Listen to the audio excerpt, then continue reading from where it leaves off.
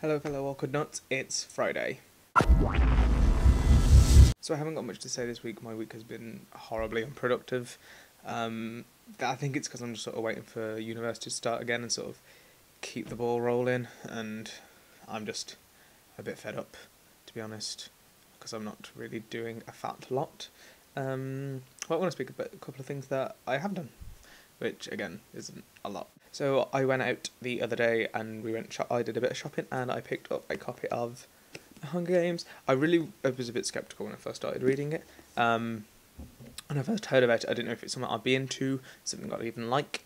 But I'm like over halfway through now, and I'm so into it. And I almost bought the second one today, but I thought, no, I don't really have the money for it. So, but it's such a good book. I'm not going to spoil it for anyone, but I've avoided like listening to all videos about it and stuff. So, but it's gonna be awesome.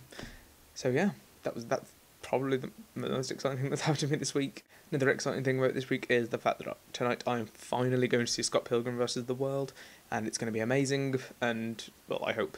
I haven't actually seen it, but I've seen all the trailers, and I'm actually really looking forward to seeing it.